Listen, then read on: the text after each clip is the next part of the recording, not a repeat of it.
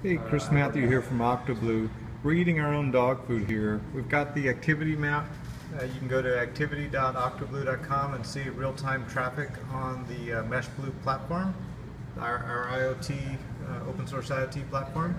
But I wrote a cool little Blink1 app that's watching the traffic on the network, and it blinks green when there's traffic in the United States, red when there's traffic outside of the United States, and then blue when it's in Arizona, our home base.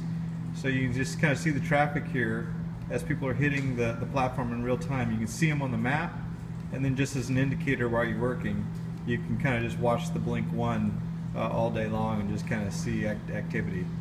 I'll put the link to the Blink1 repo so you can have a little fun doing this yourselves.